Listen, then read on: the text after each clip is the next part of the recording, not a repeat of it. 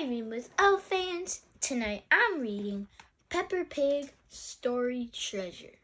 It has multiple stories, but the story I'm reading is called Peppa Pig and the Muddy Puddles. Mommy Pig and Daddy Pig are tucking Peppa and George into bed. There is so much rain, Peppa says. That means there will be muddy puddles to jump in tomorrow. Mummy Pig says with a smile.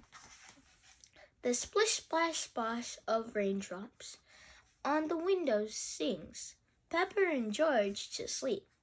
They dream of muddy puddles. Splish splash splash.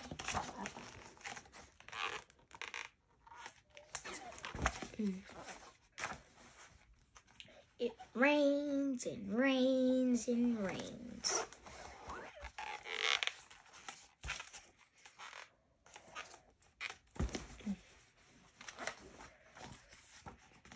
The next morning, the sun is shining. Daddy Pig runs out to jump in a muddy puddle, but he lands in a big pool of water instead. Oh, how did this water get here? Daddy Pig asks. And where are the muddy puddles? asks Peppa. Quack, quack, quack. Splash! Our house is on an island, says Peppa. Oh dear, says Mommy Pig. What will we do?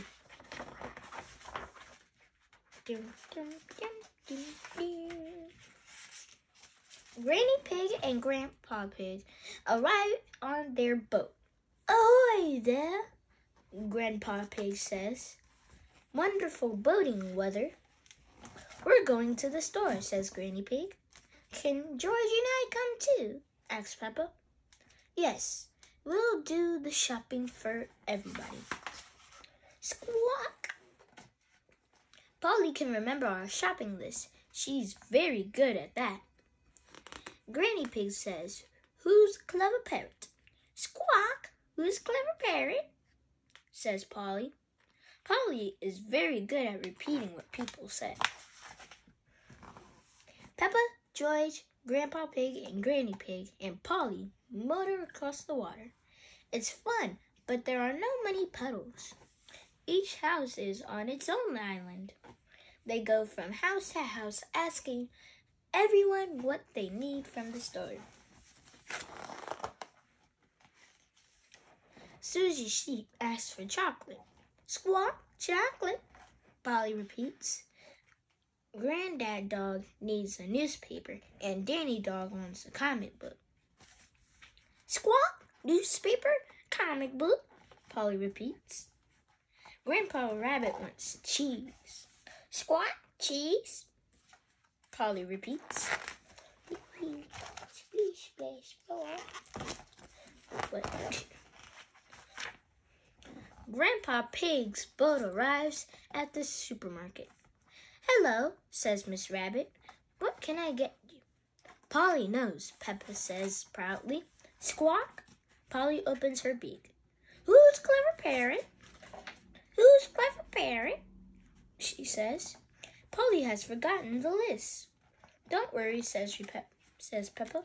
I remember. So they get what they needed and go back to deliver everything. Cheese, says Grandpa Rabbit. Thank you. A newspaper and comic book, says Granddad Dog and Danny Dog. Thank you. Chocolate, says Susie Sheep. Thank you. Chocolate for dinner, asks Mommy Sheep. Okay, I would say that's weird, but I wouldn't care. I would just let her have chocolate for dinner. What? It's an island. Peppa and George are very sleepy when they arrive back home. Did you have fun? asks Mommy Pig. Yes, says Peppa. We got lots of things at the store. We got something for everyone. Snort.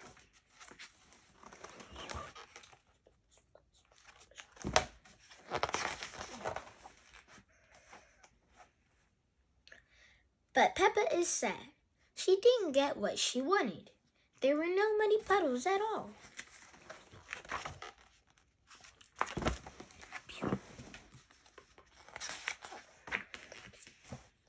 The next morning, the sun is shining brightly. In the clear blue sky, Polly Parrot comes to visit. Grandpa Pig's boat is stuck on Peppa's front lawn. "Oh," Granny Pig says. Looking out from the boat, the flood is over. They all look around. The flood is over. Oof. Ow. Head. Ugh. The houses that were on islands yesterday are now back to normal, sitting on the top of their hills. The water that Peppa and George boated is gone. And at the bottom of their very own hill, they see... Guess. Put it in the comments below and pause the video before you do.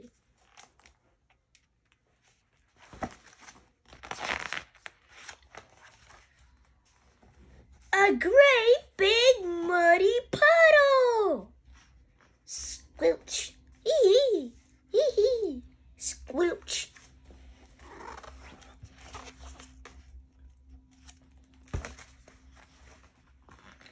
Big enough for everyone.